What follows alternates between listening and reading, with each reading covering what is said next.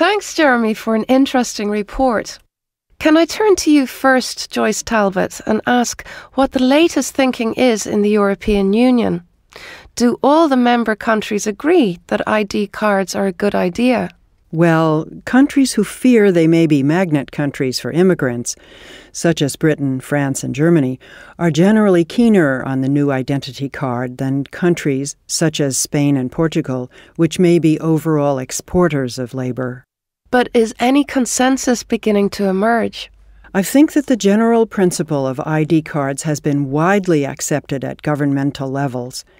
There are still many details to be decided regarding penalties for refusal, for example.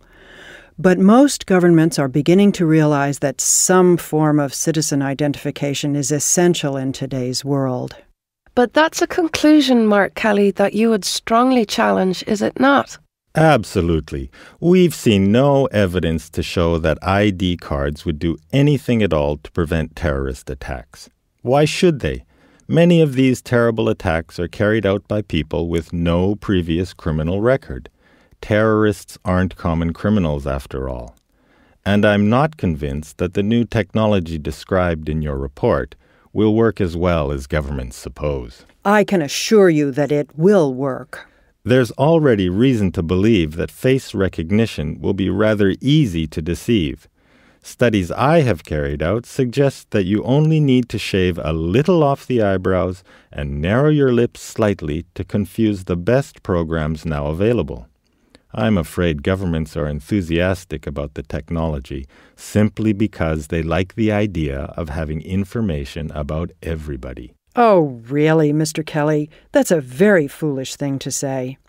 The fact is that governments have a duty to do everything possible to protect the lives of their citizens. When we remember how destructive a modern terrorist attack could be... If I may say so, the question is whether ID cards would help prevent these attacks. Since there seems little reason to suppose that they would, and since there's every reason to suppose that they will seriously reduce our freedom, the balance is clearly against introducing them. We're coming to the end of our program.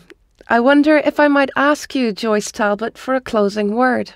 Yes, I think governments are generally in favor of some sort of identification system.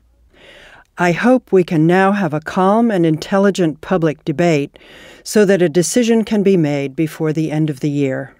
Thank you. Mark Kelly, what's your reaction? I would welcome the kind of debate Ms. Talbot describes, because it will show ID cards to be unnecessary, expensive, and dangerous.